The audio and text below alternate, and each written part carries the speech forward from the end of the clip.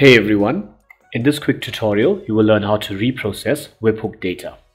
To do this, I'll be using Postman, so a general understanding of this app is required. I will leave a link to it in the description. You can also use the HTTP modules as an alternative, however these will cost operations. Okay, here I have a scenario that uses the custom webhook and the webhook's response modules. The first step is to open the custom webhook and copy the webhook URL. Now go over to Postman and paste the link in this field. Next, go back to the scenario and open the details of the log. Then click here to view the operation and click Download Output Bundles. Copy the JSON in this box and go back to Postman.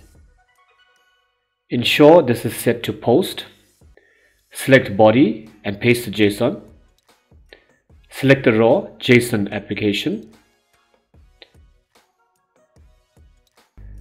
Now all you need to do is run the scenario. Then go back to Postman and hit send. Here you see that the data was reprocessed. So I hope you found this video useful.